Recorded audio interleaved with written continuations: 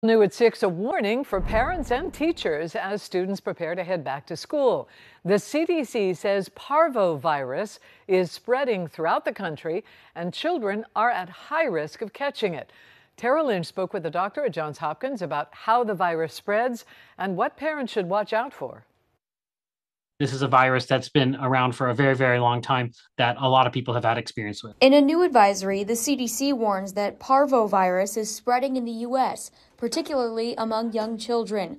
The disease, also known as slapped cheek syndrome, is mild according to doctors, and symptoms include fever, muscle aches, and a rash on the cheek. The virus is spread very easily through respiratory droplets. School is going to be an opportunity for many different respiratory viruses to spread between person to person. People who are pregnant or have sickle cell disease are at higher risk of severe illness and complications, according to the CDC. Your ability to make red blood cells shut down if you have sickle cell and get infected with parvovirus. Pregnant women can have their fetus develop anemia, and sometimes they can have even pregnancy loss. Dr. Adalja says this virus is relatively mild and that parents and doctors should keep an eye out for an increase in cases. The CDC alert isn't meant to alarm individuals, but just to notice for people to notice that it's increasing its circulation and to be on the lookout for it, because we're trying to protect those special groups. There's no specific treatment or vaccine for parvovirus. If you do notice these symptoms, contact your doctor for a specific treatment plan.